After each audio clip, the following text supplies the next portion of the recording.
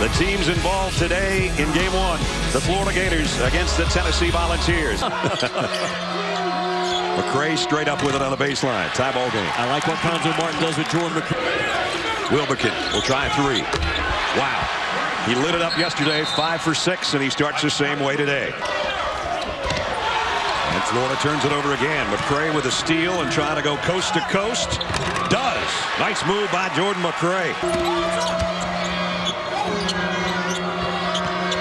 Three-pointer. Good. Yeah, the ball movement is... McCray tried to duck a pass into Maimon. Tennessee turns it over. Tennessee better slow this game down. Prater! To score on the block. Martin all the way. Bounce pass to Stokes, who flushes it. Or less. Wilbekin straight over Moore. Got it. Big shot. Moore, the pick and roll of Maimon. Muscles it up. You get. Luckily didn't get another foul, but Stokes is going to get the putback. They're so versatile. A lot of different things he can do. You've talked about it. Young flushes it. Stokes just let him go. Buster to get it into the front court, but he got ripped from behind. Turnover Tennessee. Frazier for the lead. Got it!